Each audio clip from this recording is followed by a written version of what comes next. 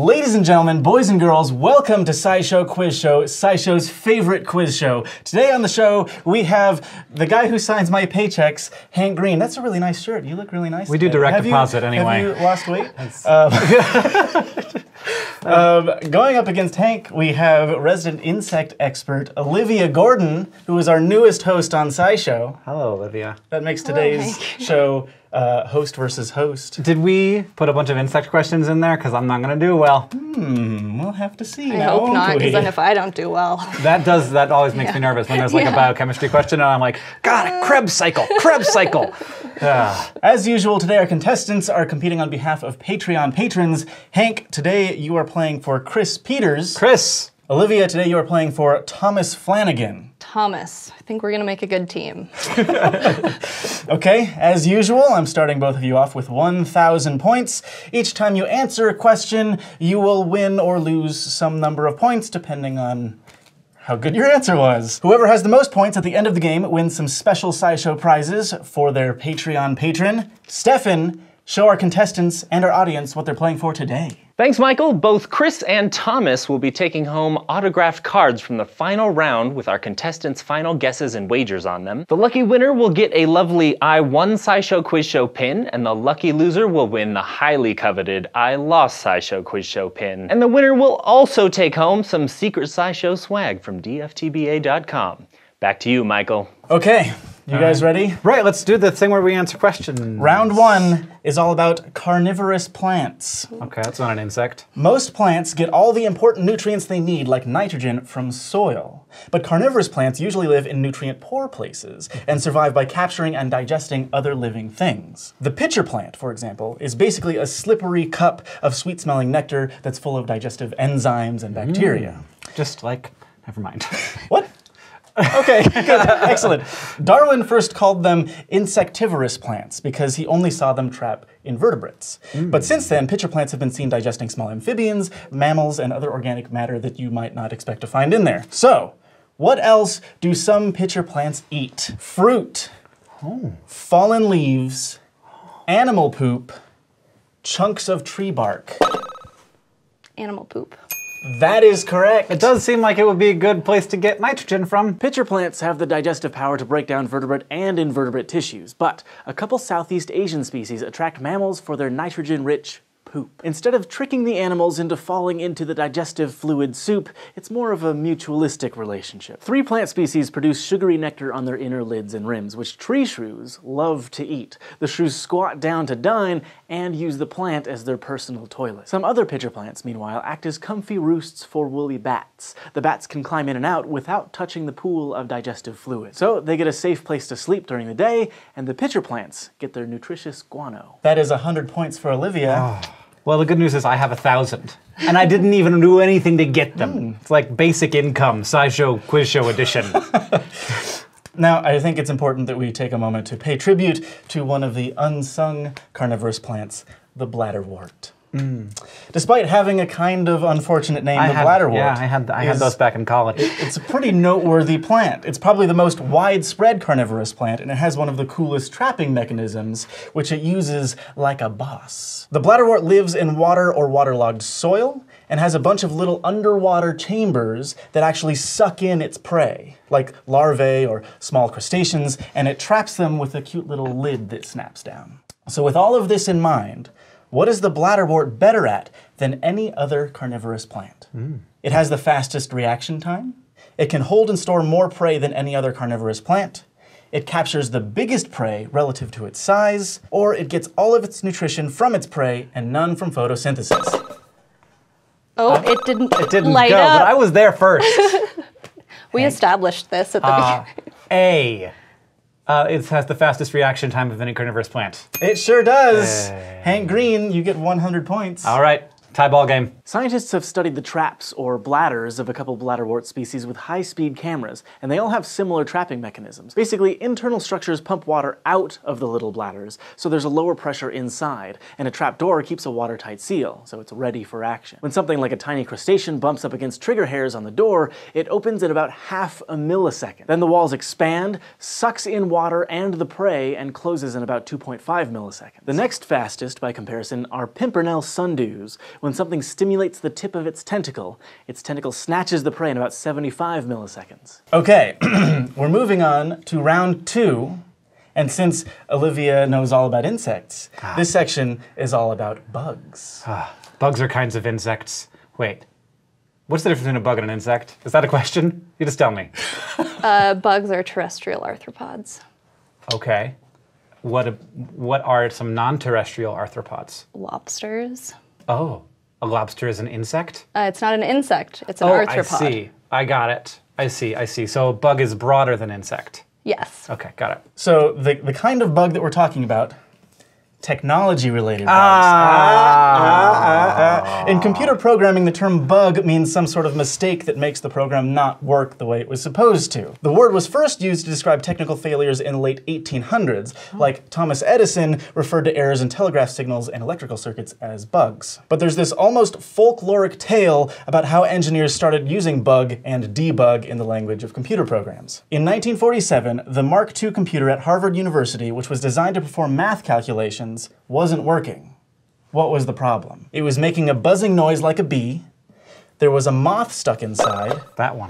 Can I do that? Do we have to wait for all of them? What are the rules here? There are no rules, Olivia. There are no rules. Yeah, there really aren't. Hey, it's green. You are correct. There was a moth stuck inside. That's 200 points for Hank Green. Oh, I get 200. There's It's round 2 now. the photo of that in the Smithsonian in the Museum of American History. The moth Was it a dead moth? Yes. Did it die in there? Did it get like zapped? Probably, I would imagine. I wasn't there. I don't know exactly how it transpired, but Or they're like physical parts closing together in this giant machine. I don't know how the Mark Seems like II worked. one of those video games where you have to... Squash the moth. It's good. Take that. The story goes, the Mark II computer was being tested by a team of engineers, including pioneering computer scientist Grace Hopper. Mark II was designed to run using electromagnetic relays, small switches that control and are controlled by electric currents. And when the computer wasn't working, engineers opened it up to find a moth trapped inside one of the relays. They extracted it and taped the insect into their logbook with the note, "First actual case of bug being found." Okay, we're gonna move on from software bugs to surveillance bugs. Also known as a covert listening device, or those things in the spy movies where the bad guys are like, "He's wearing a wire!" I'm wearing a wire. We're all wearing wires. We're all wearing wires right now. Most simple bugs include some sort of microphone which receives sound waves and converts them into an electrical signal, and then a transmitter which sends out radio waves. Perhaps the most famous or infamous bug of all time was a device known for decades only as the Thing. In 1945, Soviet schoolchildren in Moscow presented a gift to the US ambassador, Avril Harriman. The gift was a thick wooden plaque emblazoned with the Great Seal of the United States. But behind that seal was the Thing. A tiny mic connected to a transmitter. The most ingenious thing about the Thing was that it worked without any wires or batteries. The back of the seal was hollow and the mic was on the front, so the whole device acted like a drum, amplifying the vibrations from sound waves that hit it. Soviet spies in a van outside the embassy could aim a high-frequency signal at the bug, and only then would it transmit a signal. That's cool. I didn't know about this. This is all new information. As it happens, this device was designed by one of the Soviet Union's most famous engineers. Who was the mastermind behind the Thing? Was it Igor Sikorsky, inventor of the helicopter? Pavel Cherenkov, discoverer of Cherenkov radiation? Mikhail Kalashnikov, developer of the AK-47 assault rifle? Or Leon Theremin, inventor of the theremin? Oh, I didn't know that guy was Russian. Is that you buzzing in, or are you turning the have light to off? answer that Yeah, I had to turn it off, and then I'd have to answer because I touched it. The Cherenkov. I'm gonna go with Cherenkov. Because he works on radiation. You just lost yourself 200 Oh, points. man. See, the thing about that, though, is it was a guess, but I felt like it was the best guess. So I should I don't need points, but give me some credit. You have my sympathy. does that mean I have to answer? Yeah. D. You are correct. Oh, that's cool. I guess, yeah, he also worked with sound stuff Yes. and electromagnetic fields, sure. He did. He did do those things.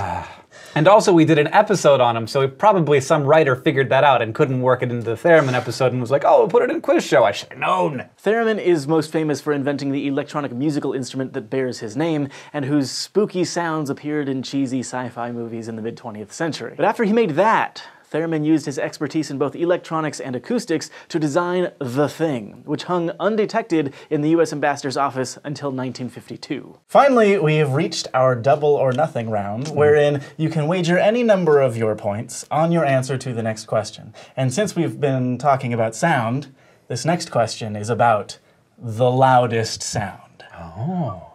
While you guys make your wagers, we'll be right back after these commercial messages.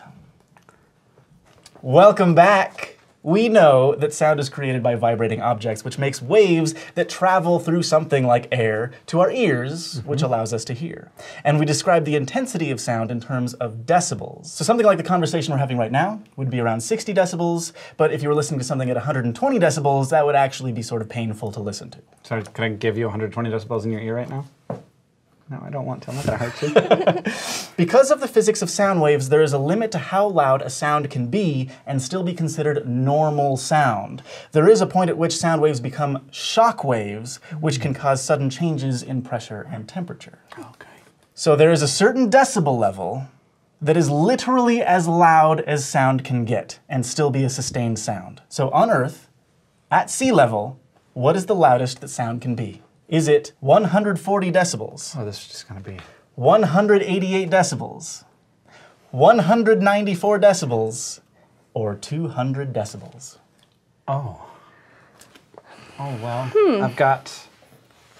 I feel like I've got a 50% chance. Okay. I should have bet 0. You could tell by listening. Could you tell what I just wrote? No. Okay. I could. Yeah. I could tell. You guys ready? Yes. All right. Show off your answers. Oh.